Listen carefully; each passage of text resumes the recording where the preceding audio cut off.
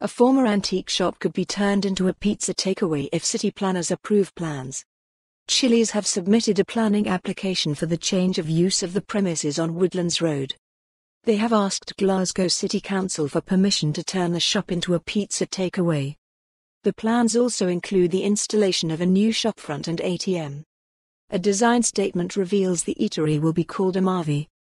The statement said, "Amaavi will be a good quality pizza shop catering predominantly for takeaway use. The unit will provide internal seating and an accessible dub-C facility for seating customers, but covering no more than 15 persons." The takeaway said it proposes to open from 11 a.m. to 10:30 p.m. Monday to Sunday. The last date for comments is February 14 and a decision is expected on the plans by March 13. For more on this story, visit the news article link.